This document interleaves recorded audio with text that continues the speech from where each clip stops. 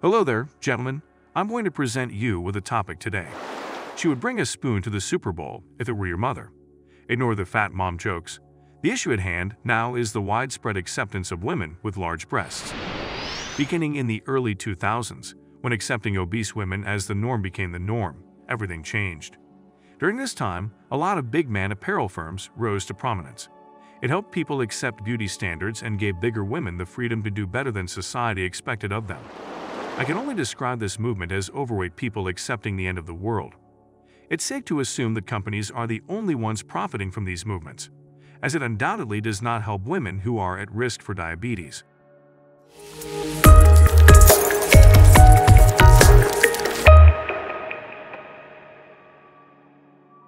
A woman who had just given birth was characterized in the New York Times Magazine as feeling as lovely as ever when she stood in front of a mirror. But I worry that she is just scared that she might still be close to her weight before she gets pregnant, even as she makes an effort to feel good about herself. It's safe to say that the scenario only benefits one individual. Despite the fact that the business benefits from her being overweight, and the woman is attempting to feel good about herself, the healthcare sector is also booming, not only clothing retailers. Obesity rates have increased over the previous 15 years and are to blame for 300,000 deaths annually in the United States alone. The Nottingham Post reports that amounts to nearly 1% of the entire American population annually.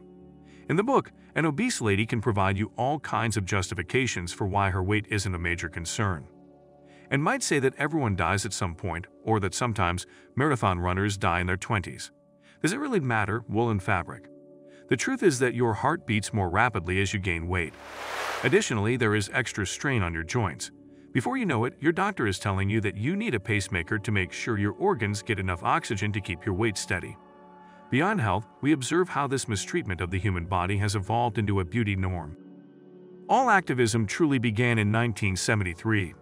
Doomy Free Spirit and Sarah Fisher founded Fat Underground, a feminist collective. As an ineffectual treatment for a condition that doesn't exist, they later came up with the name diet. They don't believe that being overweight is an issue or that their options should be restricted. We've all heard the phrase that activist groups have created. Big Beautiful, sometimes known as BB, aims to make obese women feel confident in their own flesh. Over time, fat lady publications were created for ladies to read while trying to stay balanced while using the restroom. More voices were heard in activist groups as the movement expanded into Europe in the 1980s. Since then, obesity has evolved into the social norm and turned into a very common niche for women to find themselves in. Feminism's subfield of female activism naturally, all the other things that fit within this category also became popular when feminism did, similar to ideals of beauty for obese women. Due to its growing popularity, institutions have started studying fat. I hope to be kidding, but that's what we get when we let large corporations take advantage of complacency and dwindling aesthetic standards.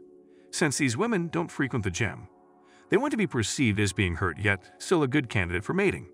If someone attempts to sleep with the hippos, they'll simply end up in Africa.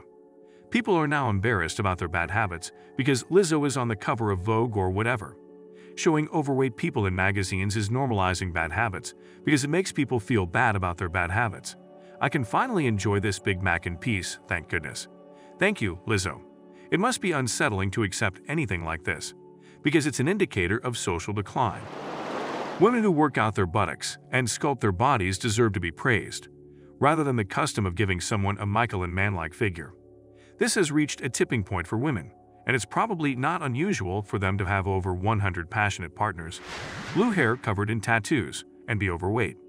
Rather than acting like Patrick Starr and ordering the murder of a fat woman, we ought to support women in slaying unrestrained demons by telling these women to consume their body weight in food each day.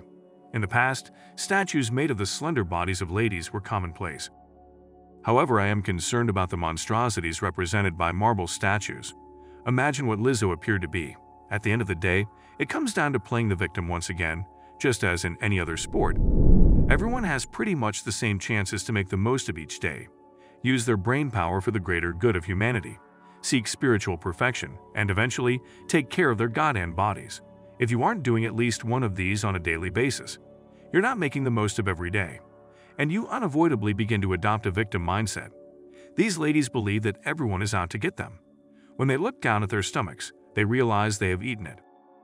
That's all I got for you today, guys, so be well. And what you think about the normalization of obesity. Is this only another pretext for being lazy? To give your support, click the thumbs up button. Please leave a comment below if you would like to see more videos like this one. Be sure to give it to the guys who are in the most precarious need of it.